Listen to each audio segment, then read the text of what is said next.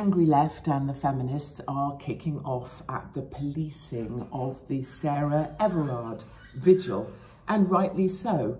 Women should be able to have a vigil. They don't need policing by Metropolitan Police officers specifically, and actually because the woman was killed by a police officer. But that's one thing.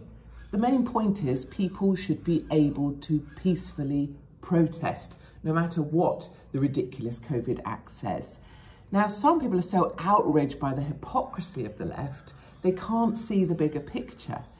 Clearly, when people were protesting about lockdown and brutally treated, everybody should have been outraged about that as well. And they weren't, because it was just people like me, people that have never been in favour of anybody being locked down about anything. But listen, we're at the place now where we are actually agreeing. It's time to move beyond pointing at the hypocrisy of the left and how they only care when it affects their side. We know that already. The point is, right now, we are unified.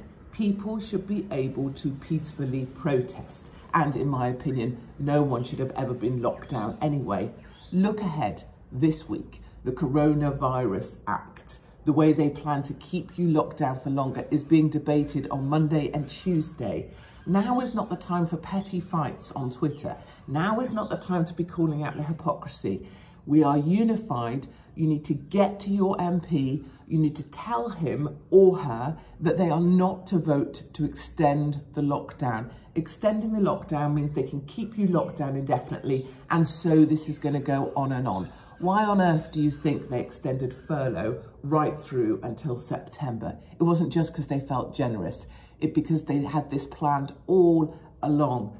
Boris Johnson, the potato in a wig, is going to try and extend their ability to keep you imprisoned in your own home. Now is the time to get off your sofa, get to your MP and tell them you do not give them the power to make this so.